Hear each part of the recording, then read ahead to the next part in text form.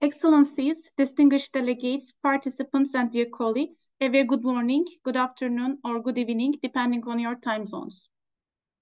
My name is Pınar Karakaya. I'm working as an economist at the FAO Liaison Office in Geneva, and I will be moderating the session on behalf of my director, Dominique Bourgeon, who unfortunately could not join us today. First of all, I would like to thank you for taking the time to attend our session today, given the busy agenda of Geneva in the midst of preparations for the 13th Ministerial Conference of the WTO, known as MC13. We appreciate your support and interest in FAO's work. As you may already know, FAO in Geneva is organizing a series of trade dialogues in collaboration with FAO's Markets and Trade Division and FAO's Fisheries and Aquaculture Division. Through these series, our objective is to share information on relevant and timely topics related to agriculture and fisheries. In December last year, FAO published 6 trade policy briefs, FAO Support to the WTO Negotiations at the 13th Ministerial Conference on a range of topics, including fisheries, cotton, food safety, environmental provisions in regional trade agreements, and price transmission. Considering that MC13 will take place at the end of next month, today's information session will provide an opportunity to present the trade policy briefs and also to inform about the technical support available from FAO, including data, tools, analysis, and other technical support in line with FAO's mandate. Before starting the session, I would like to share some details regarding the logistics and housekeeping for this virtual session. This session will be in English only with no interpretation. It will be recorded and will be shared with the participants along with the various related resources relevant to this session. This session is scheduled to last around 40 minutes. We have reserved some time for questions towards the end, so please submit your questions in the Q&A module.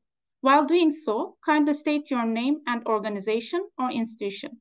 We will try to accommodate as many requests as possible, either writing or orally during the session as the time permits. That's all for housekeeping issues.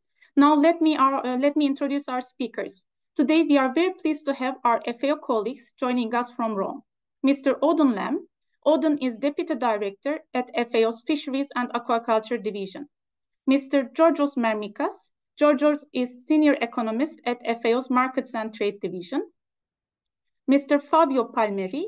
Fabio is Statistical Research Assistant at FAO's Markets and Trade Division. Mr. Cosimo Avasini. Cosimo is Trade Policy Analyst at FAO's Markets and Trade Division. Ms. Karolina Kozlowska. Karolina is Econometrics Expert at FAO's Markets and Trade Division. And Mr. Vittorio Fattori. Vittorio is Food Safety and Quality Officer at FAO's Agri-Food Systems and Food Safety Division. Without taking much time, now I would like to give the floor to Georgios. Georgios will set the background and provide a brief introduction on the work of FAO's Markets and Trade Division. Please, Georgios, the floor is yours. Thank you very much, Pinar, for giving the floor. Thank you very much for organizing this event. And it is a real pleasure for me to be here and to see actually how strong the interest is on FAO's work on trade. Allow me very briefly to give some information on what the Trade and Markets, the Markets and Trade Division of FAO does, and how this work is relevant for the Geneva environment and for the delegates in Geneva in their effort in their work within the WTO proceedings. I would say that our work on trade and market, on trade in particular, it is conducted in 3 main tracks. One is the preparation of evidence, building evidence. The second is organization of dialogues away from the negotiating table in a neutral and impartial way. And of course, the third has to do, it's a very common activity in FAO, it's the capacity development activities. With regard to the first one, the 6 policy briefs that Pinar referred to and which are the subject of this event today constitute part of this effort, building evidence, informing the negotiations, providing support to the negotiators in Geneva or to the delegates in Geneva on what is happening in global trade issues. This is a good example. Of course, we have other important publications that it could be consulted The division is responsible for one of the FAO's flagship reports, the State of Commodity Markets, the so-called SOCO report, which is published every 2 years. The next edition will be available in September, will be released in September, and it is on the topics of trade and nutrition, which is a very interesting and very topical issue. Of course, we have ad hoc publications on trade. We have been working recently on environmental related provisions in regional trade agreements. Some reports will be published soon as well. And of course, we have work on markets. We have the high profile publication of the medium-term outlook, a joint FAO ECD publication that every year looks at the baseline projections for the next decade for major commodities and trade, production, yields, everything, food security. So it is something that gives set the scene of how things might develop in the next 10 years. We have the food outlook, which relating to the medium-term outlook that I mentioned before. The food outlook provides short-term projections for major food commodities. And of course, probably the colleagues in Geneva, they know very well the FAO Food Price Index, who shows how prices are developing globally. All of this we use when we provide our submissions to the WTO Committee on Agriculture, regular submissions, FAO as an observer to the committee. So I would invite all the delegates to read our submissions, to see what the situation is, and of course to visit also our website, where the FAO, the Markets and Trade Division website, where they can find all the information and all the publications. Apart from this track, which is evidence building, as I said before, we have another track of work, which is dialogue events in an impartial way. This is a very good example of that. And on that, also, we work very well and very closely with the Geneva office, and I would like to thank Pinar on that, where we organize quite often events that are of relevance for the Geneva environment, including something that has been established now as an institution in Geneva, the Geneva Trade Talks, where probably all the delegates here today have had the chance in the past to participate. And of course, the third track of work is capacity development. In FAO, we have developed some e-learning courses, of course, apart from the work that we do at the country level, something that it could be relevant for the delegates in Geneva. We have developed some e-learning courses, 2 main e-learning courses. One is on trade, food security and nutrition, and the other is on agriculture international trade agreements. This can be found in the FAO e-learning academy, as it is called. And these are free of charge, and everybody who wants can easily register and have these courses. Odom will follow after me and will speak on fisheries, but one of them will soon have also a unit on fisheries. So the one on agricultural trade agreements, international trade agreements. So they cover a big spectrum of the trade-related work of the delegates in Geneva, and it would be probably we consider that it would be very useful for them if they could visit and do self-paced courses that they can do when they are available completely free of charge. This is the only thing that I wanted to say, Pinar. It's a very short event. We really have to be short, all of us. So I hope that covers the work of FAO Markets and Trade Division, and I'm here if anything clarification is required. Thank you. And thank you very much, Georgios, for your remarks. Indeed, it was a very good summary of what Markets and Trade Division is doing, which might be of relevance to Geneva community here. And now we will have the presentations by the co-authors of the trade policy briefs. First, we will start with the 2 policy briefs on fisheries, the importance of international trade for fisheries and aquaculture products, and the WTO Agreement on Fisheries Subsidies and the role of FAO. Now, I would like to give the floor to Odin. Please, Odin, you have the floor. Well, thank you, Pinar, and good afternoon to everyone. I only have a few minutes, so I will just mention a few issues or few elements that I think are particularly important regarding the fisheries or trade in fisheries products. I think it's important to remember that about 1/3 or a little bit more than 1/3 of everything that is caught or farmed coming from aquaculture enters international trade. In fact, 37%. So that means that access to markets is incredibly important for the fisheries and aquaculture sector in the world.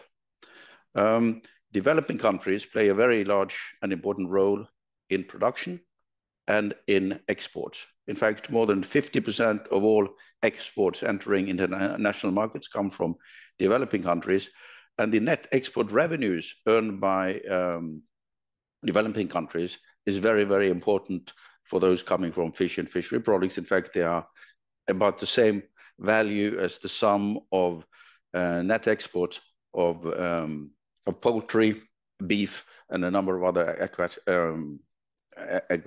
agricultural food products. The role of small scale is very important, not only in terms of employment, but also in terms of volumes on catches carried out by small scale producers all over the world, not only in developing countries, but in fact also coastal fisheries in developed countries is very important on the coast for the local economy and for local employment. Then what about the state of stocks? Well, FAO, we monitor about more than 500 commercial stocks all over the world, and we report on the status of stocks regularly to FAO members. About 2/3 of the stocks that we follow are where they should be at the level of MSY, the maximum sustainable yield. However, the trend is somewhat negative, so we have a problem of implementing efficient management measures in some areas of the world, or not FAO, but our members have sometimes, and therefore are in need of assistance. And in fact, this trend, which is worsening when we are looking at only at the number of stocks, is of course a challenge for all of us. The good news is that the stocks that are where they should be at MSY are the most productive stocks, and in fact produce and contribute much more than 2/3. In fact, into 75 or 78%. I have to check the latest figures. So the trend, if you only look at the number of stocks, is a bit worrying. When we look, in fact, on the positive side, the contribution coming from well-managed stocks, in fact, is increasing in the total share of supply. I also have to mention, and that's the final issue on the trade side or the production side, is that whereas capture fisheries are a bit stable, around 90 million tons per year, the increase in aquaculture production is very, very promising, of course. And aquaculture has developed from where it came from 20, 30 years ago to the present level of supplying more than 50% of what we as human beings consume of seafood products all over the world. So the future, of course, is not only managing better our marine stocks, but also continue to develop sustainably the aquaculture sector. So that is what I had on the importance of trade for fisheries and aquaculture products, market access, etc. Then what about the WTO Agreement on fisheries subsidies and the role of FAO? Well, our role is, of course, to provide technical capacity upon request from our members, WTO members, and also the WTO Secretariat, of course. And we do that on a number of issues related to the agreement, especially the fisheries-related parts of the agreement, in terms of stock assessments, analysis, reporting, guidance on fisheries management in general, implementation of the many tools that we have to address overfishing or illegal fishing also. So the two elements that are really standing out in the agreement, the role of subsidies for IUU fishing is of course very relevant to us, and the work we've done on the Port State Measures Agreement, but a number of other instruments we have to contribute to improved sustainability of capture fisheries. The role of the RFMOs, of course, we have a secretariat working together with the RFMOs in the world. And then when we talk about the future, well, our work on the methodology on stock assessments, of course, is important, and we do that together with our members in order to not only have better assessments, more comprehensive assessments, but also enabling countries to better manage their fisheries in a more effective and in more sustainable manner. So we are here to serve our members, to provide assistance, capacity building. So please do not refrain from contacting us, and Pinar, we are there to assist. Thank you. Thank you very much, Odun, for the overview of these two policy briefs in such a short period of time. Now I would like to give the floor to Fabio concerning the policy brief on cotton. Please, Fabio, the floor is yours. Thank you, Pinar, and good afternoon, everyone. So this brief provides an overview of trade developments in the cotton market over the past 20 years. It also outlines the outlook of the cotton sector in the next 10 years and identifies what the challenges are and what actions can be taken to address such challenges. So if Pinar, can you please upload the slide? So, yes, so available data shows that global trade has increased significantly over the past 20 years with an annual growth rate of 5%. And as you can read, reached a value of around 26 billion in 2022.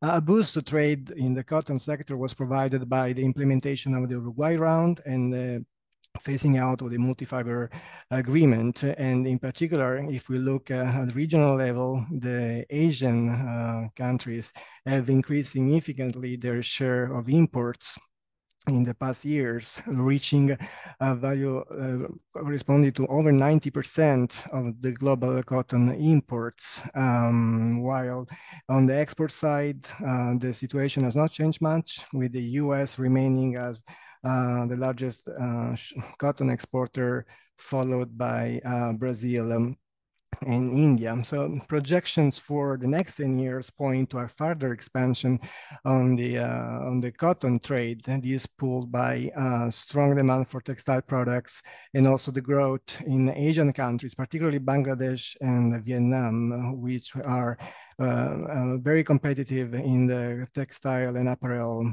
the sector. However, there are a number of challenges that actually the cotton sector faces in view of this growth. First one is the extent to which the global economy will develop and will grow over the next decade. That's because the demand for cotton is a dry demand. So, I mean, it depends on the demand for textile and apparel, so which are income responsive. Then another issue is the population growth. The slower growth in the population may affect the growth in demand. Then there is the competition from the man-made fibers, particularly synthetic products, and also the recycling.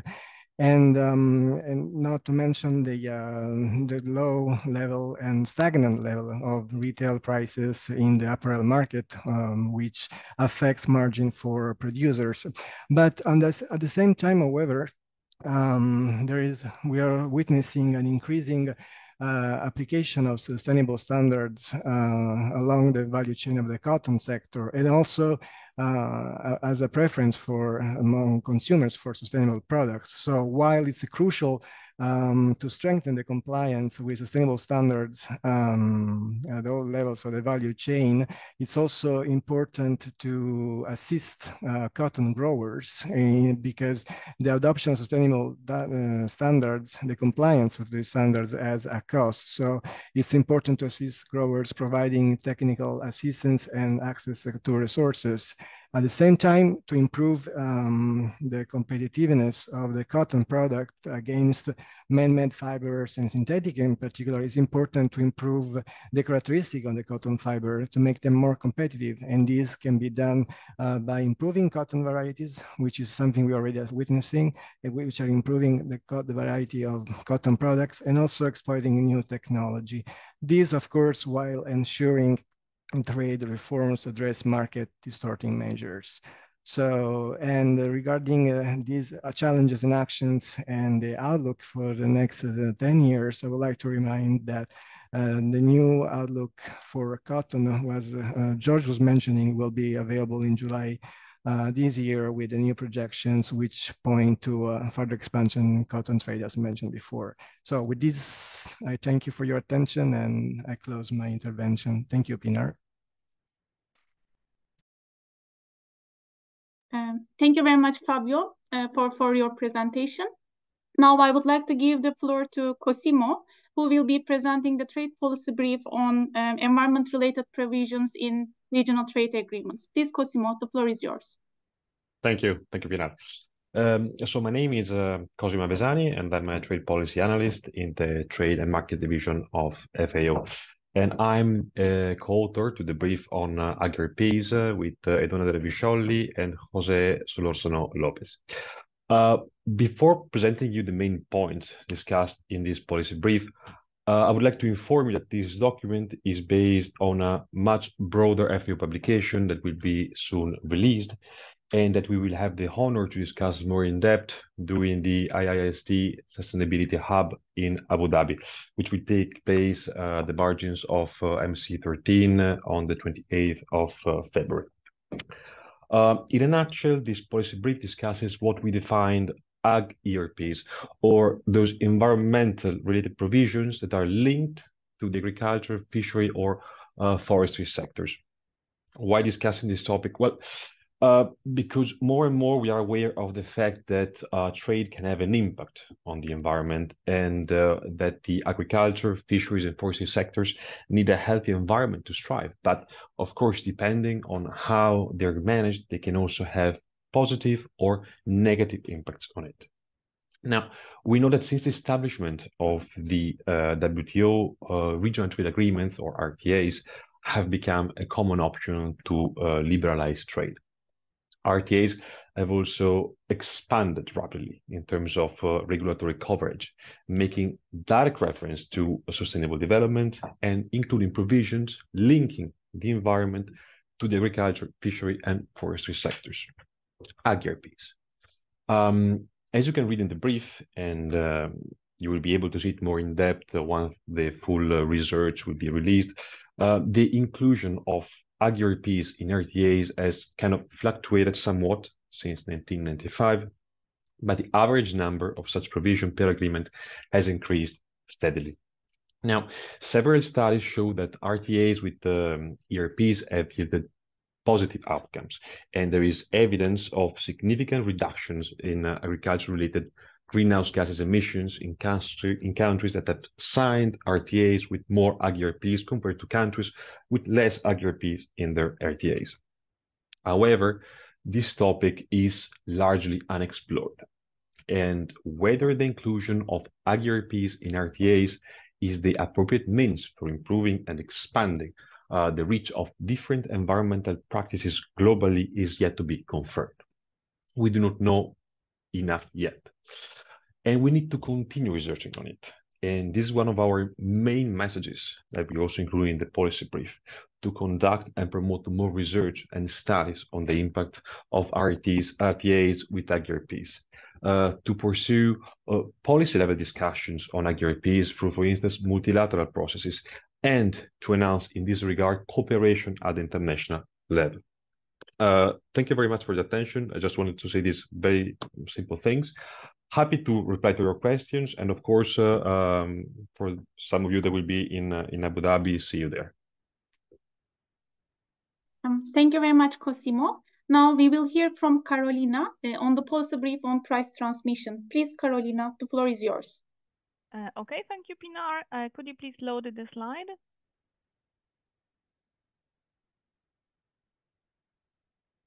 Okay, so the objective of our policy brief is to answer the question of whether domestic food markets in developing countries respond to changes in international prices, and if so, how quickly.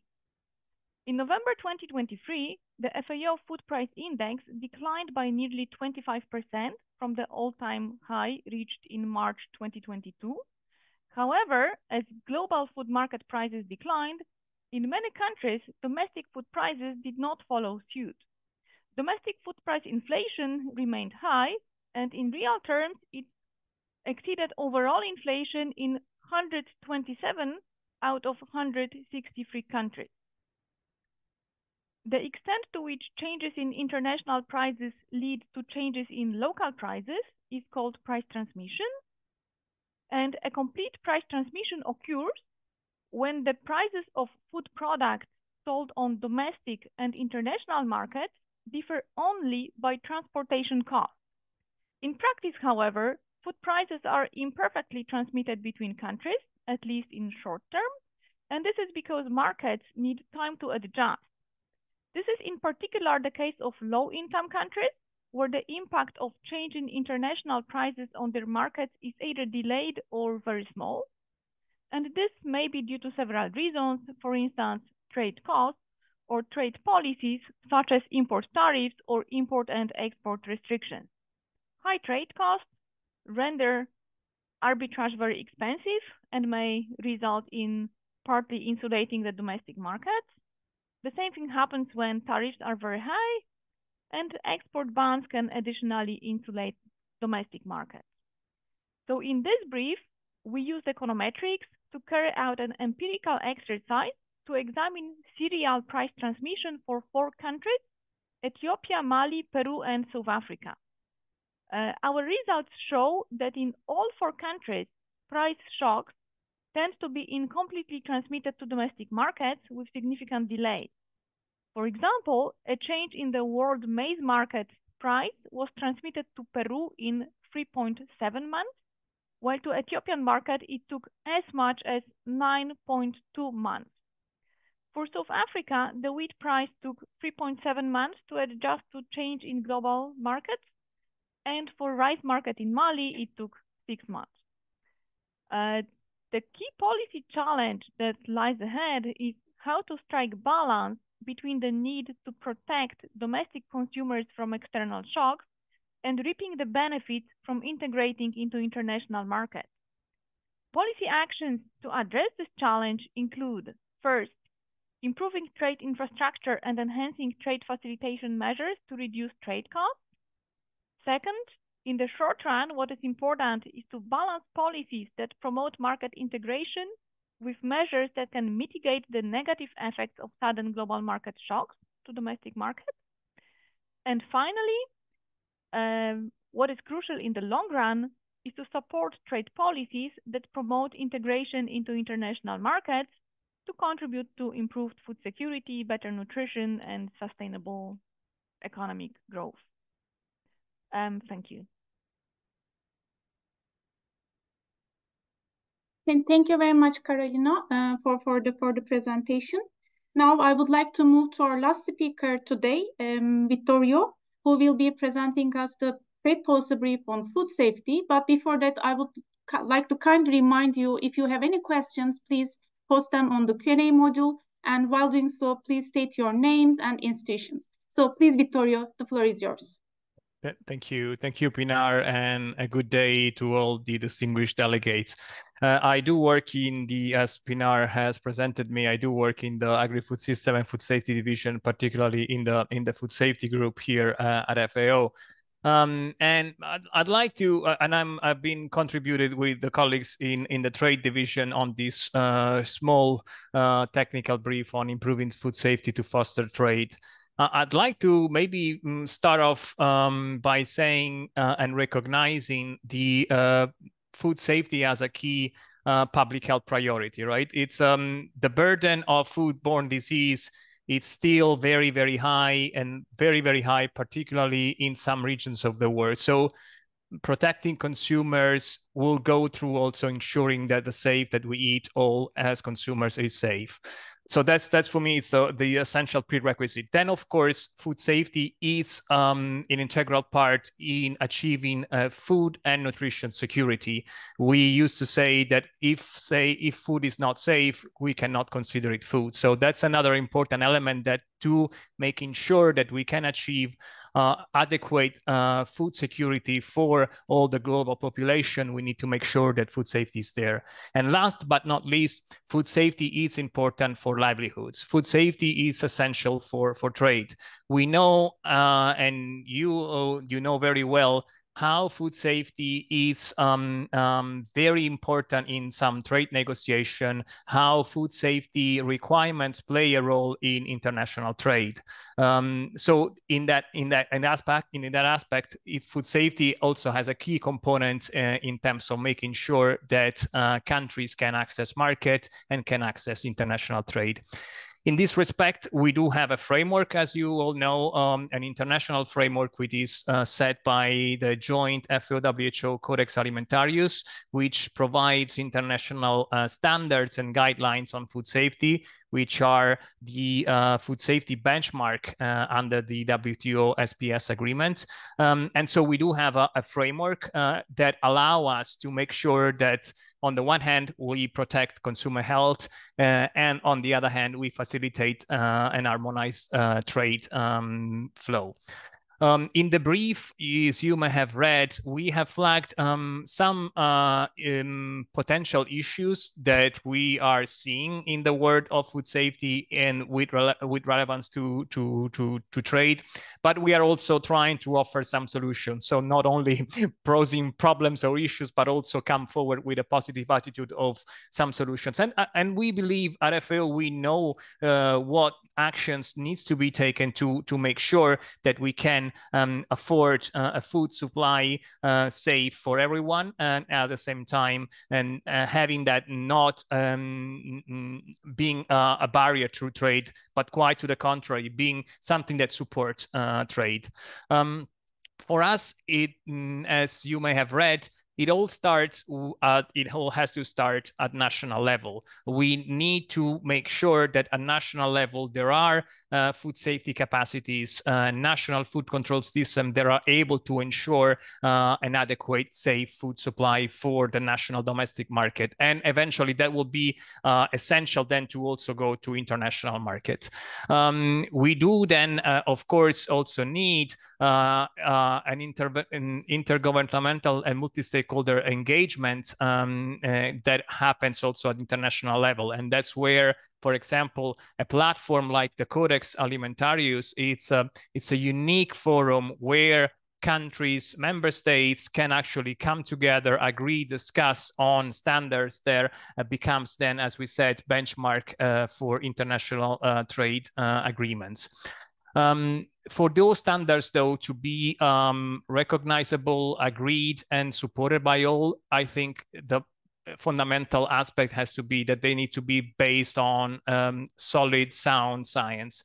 And so we at FAO, together with WHO, we provide these joint scientific assessments that hopefully provide that sort of neutral platform on which then the standards can be built.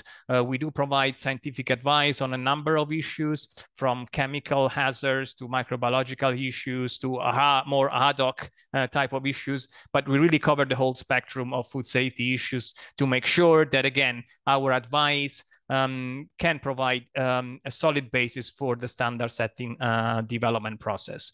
And last but not least, we all know that while the public sector is key because it provides that sort of official control framework that needs to happen at country and international level, at the same time, the private sector is the one really involved in the food production and most of the time in the marketing of food. So there needs to be that sort of cross-cutting collaboration between public and private sector, making sure that the rules of the games are clear for everybody, and there is a framework where those different players everybody can play their role. Moving forward, I believe it is important that some of the new issues that we are seeing coming in food safety, we stay on top of that. And we at FAO, we try to do that. We have also a program on Foresight whereby we look at emerging issues in food safety, and we try to provide an advice to Codex members and to members in general that it's fit for purpose and also future-proof. So we are aware of the issues that are emerging, and we try to have a proactive advice. We also support a lot countries in terms of capacity development, making sure that they have the food safety knowledge that is needed to engage in some of these international dialogues that are happening, for example, at WTO, but also at Codex, and making sure that there is really a truly international participation in some of these discussions. So we do help and support at different level, and of course we are always happy to provide additional support as need be. And again, recognizing that food safety is not a static attribute, it's something that is evolving with the time, and these times, as we all know, are time of challenges. So we need to also making sure that we are still able to provide an advice and a support that is really helpful for the members. I'll stop here in the interest of time, but of course, if there are any questions, I'm happy to try and respond them. Over to you, Pinar. Thanks. Thank you very much, Vittorio. Actually, we are almost at the end of our session, but let me check whether we have any questions pending in the Q&A module. Please post your questions to the Q&A module if you have in any case. It seems not to be the case. Oh, wait, I think we have one question. Okay, so we have one question in the Q&A module on fisheries. So this question will be to you, Odun. I'm reading it. The criteria of major fishing area is being used now in the fisheries negotiations at the WTO. Can FAO elaborate more in what these areas are and measures? How were they established? And what are the real borders between one and another area? This is a question from the Permanent Mission of El Salvador in Geneva. Okay, regarding the design and demarcation of the fisheries areas, these have been developed by FAO in close consultation with our members and with national and regional authorities. We use them internally in FAO for reporting purposes, statistical purposes only, to report on activities and catches and economic activities, etc., but in particular of catches in those areas. But I would not go beyond that. So the areas are instruments in order to report and communicate catches taking place in those areas. But for example, for FAO, we are not going beyond the statistical reporting when we use those areas, of course. If I could understand a little bit more the question, the background for the question, and why what you expected me to say in particular of the how this could be better used, for example, and how we can communicate more and better the activities in terms of catches that are taking place within these areas. But again, it's not areas that have been decided by FAO alone, designed together for reporting purposes, statistical purposes, together with the members of FAO and those that are operating in those areas, of course. Thank you very much, Odun. I don't see any questions, and we are running over time actually, so I must close the Q&A session, this short Q&A session. But if you have any questions or comments, please do not hesitate to reach out to us, and we will be happy to follow up on them in due course. So let me wrap up the session right now. Excellencies, distinguished delegates, participants, and dear colleagues, I would like to express my sincere gratitude to our colleagues from Rome who dedicated their time today to be with us. I would also like to thank our colleagues in FAO's Markets and Trade Division and in the Geneva office for organizing this session. Last but not least, we would like to thank you participants for taking your time and joining this session. Before closing the session, I would like to take this opportunity to announce some upcoming work on our site. The new editions of two of the FAO flagship reports will be published this year. The first one is the 2024 edition of the State of World Fisheries and Aquaculture, known as SOFIO 2024, and it will be released around June. And this year's edition will be on blue transformation and blue transformation in action. And as Georgios mentioned in the very beginning, the 2024 edition of the State of Agricultural Commodity Markets, known as SOCO 2024, will be released in September. The theme of this edition will be Food Trade and Nutrition, Policy Approaches for Healthy Diets. While we will be starting our FAO in Geneva Agriculture Trade Talks and FAO in Geneva Fisheries Trade Talks for 2024, following MC13, next week on Tuesday, 30th of January, we are organizing an event on COP28 outcomes, addressing climate change through agri-food system transformation at 3 p.m. Geneva time. The invitation has been already distributed. However, should you need further information on registration, please do not hesitate to reach out to us via email. We would also like to inform you that the trade policy briefs presented today will be soon published in all 6 official UN languages, and we will be distributing those with you in due course. I would like to thank you once again for your participation, and I wish you all a very nice day. Thank you very much.